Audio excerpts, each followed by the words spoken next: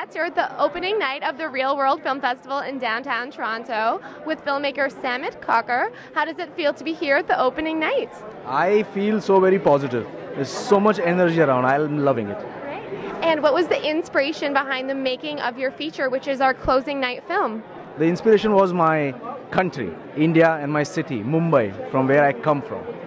And what's your creative process like? Creative process is the most beautiful thing. I was just telling somebody that right from the first two words you write fade in till the last two words you write the end. It's all a learning process, and every day you meet so many people. The journey from the pre-production to the final print, you see, I think so it's heaven. What is at the heart of your story? The heart of the story is these 9 boys. The 9 boys who will dance for passion, who will dance for hope, who will dance for laughter, who will dance for madness, who will dance for screams, who will dance for fears. They are the dancers and they will create the dreams. And how did everything go on set? Did production run smoothly? Absolutely, absolute smooth. No issues at all. And what was it like working with the boys?